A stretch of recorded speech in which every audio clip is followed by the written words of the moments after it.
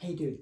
I was involved with this discussion online over the last week, and it involved something about adapting moves. So I thought I'd do a brief video on one of the moves we were talking about, and if there's interest I'll do other ones. But this is the sort of thing that I've brought up in the courses, but some of you may have forgotten, so I'm going to use these as little memory jolts about how important it is for us to adapt the moves in the learning phase of our Tai Chi as we're familiarising ourselves with new moves.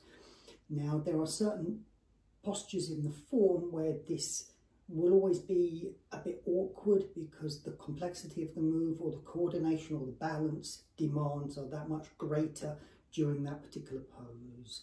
So I'm going to pick one out, and it's Golden Rooster, and I want to explain to you very briefly how you should adapt it as you're learning. So as I've said many times before, always adapt the move to where you are rather than where you will project yourself to be at the end of your training sometime. The reason I do that is because it's much better for you as you're practicing to maintain a root, a connection to the ground, and slowly develop that than the ability to be able to hold a posture at a certain point, even though you're losing your balance and your root has disappeared long before you even got to it. And that's particularly the case in this move when you're coming up from squatting single whip, where you can so easily lose that root in the transition into Golden Rooster. So I just wanted to recap very quickly that as you're coming from squatting single whip, and perhaps I'll look at that in another video, you're coming through to that.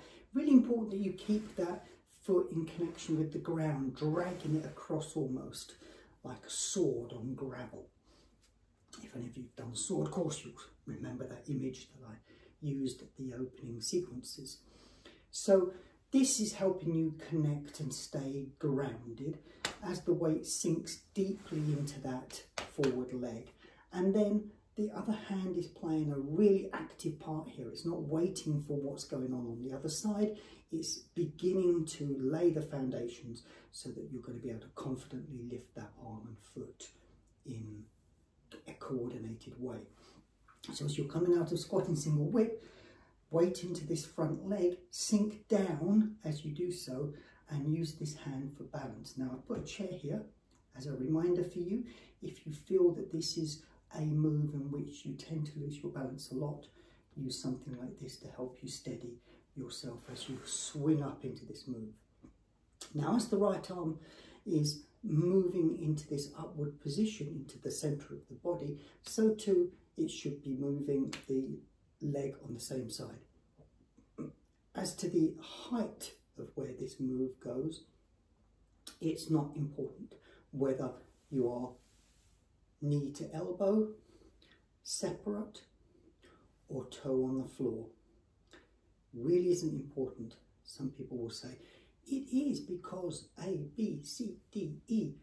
More important for me is this idea that you are moving in a transition from one move, one posture to another. And that movement remains grounded and connected to the following move. Now that's not going to happen if, as you come up, you try to go up and then up, and you say, yeah, I did 2 Golden Roosters.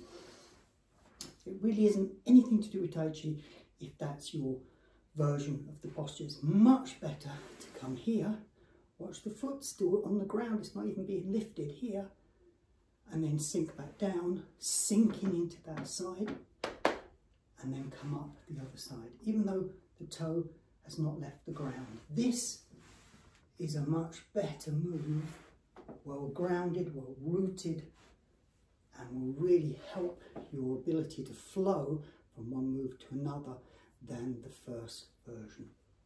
Funny, I found myself doing, when I came up then, this, which is a slightly curved outside, foot curved in, rounded version. You may think to yourself, what is he doing? Quick story. the very first time I learned Tai Chi back in the 80s, I went to a style called Lam, and I worked with this guy in, I think it was in West London, for about a year, learning the Lam style, which was very nice, very flowery, before moving on to Yang. But I do remember him particularly coming up to this version of, I think it was a breathing technique he did, but it seemed to be based on this golden rooster posture. Well, after I'd learned, stayed for a few more years around, as some of you know, I moved abroad and worked in Spain for a long time. And in that meantime, apparently, Lam goes and gets himself a Channel 4 series on Qigong, in which this posture, amongst many others, comes up.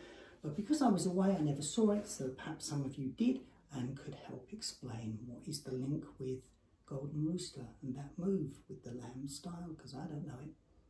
Anyway, I hope this has been of use. If it has, leave a comment somewhere and I'll have a look at some of the other awkward positions in the form that we tend to stumble across as we transition from one to the other. That's it. Hope it's been useful. Let me know if it has below, and I'll see you in the next one.